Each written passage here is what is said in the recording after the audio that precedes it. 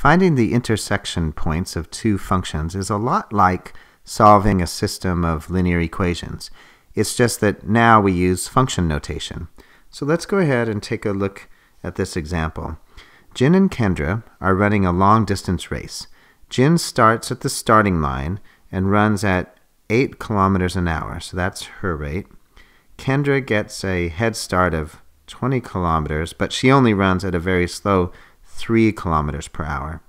When, if ever, will Jin pass Kendra? So that's what the problem is asking for. When will Jin pass Kendra? So let's take a look at what we can put into function notation here. And what we're really asking for when someone passes another person is when their distances are the same. So let's first think of Jin's distance. And we're going to make a function.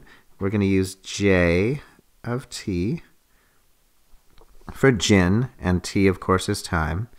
And what we know about Jin is that she starts at the starting line and she runs 8 kilometers every hour. So her distance is 8t. Now how about Kendra? Let's make a function k of t for Kendra. And she moves at 3 kilometers per hour, but she got a head start of 20 kilometers.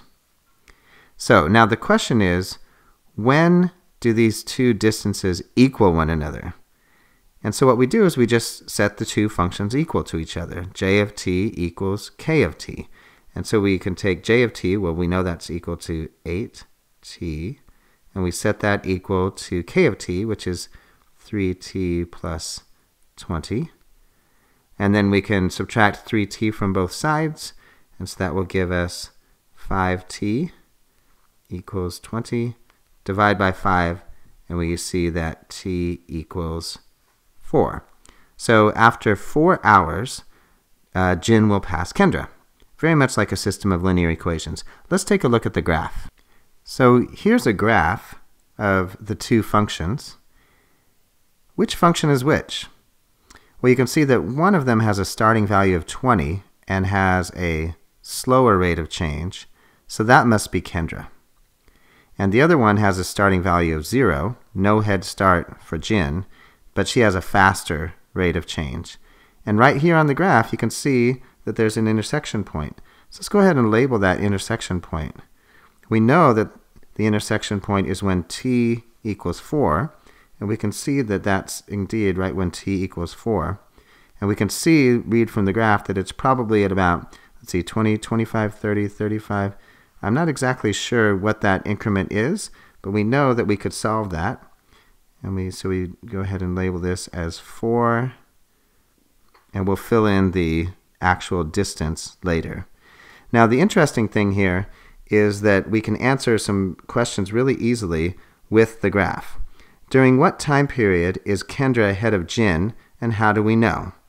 Well, remember that Kendra is the one who has the head start, and her distance is going to be greater than Jin for this time period here, because the y-axis here is distance, and this is time. So when the purple line is greater than the orange line is when Jin is ahead of Kendra. And then when the orange line is ahead of the purple line is when Kendra is ahead of Jin. Now, the final question here, when are Jin and Kendra at the exact same distance, and how can we find that point without graphing? So remember, we can graph this and it shows us a lot of information, but it was a little bit hard for me a minute ago to figure out exactly what the distance was at that point.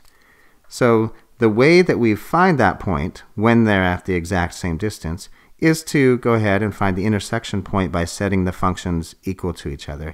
And the only thing we need to do to fill in that missing value there is to substitute our value of t equals 4 into either equation. So let's go ahead and put it in for the first equation, because that will be easiest. So we can say that j of 4 equals 8 times 4 equals 32.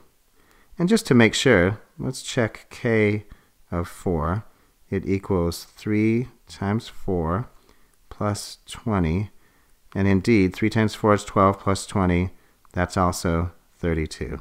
So we can go ahead and write in the graph now 32. And that's the intersection point of our two functions.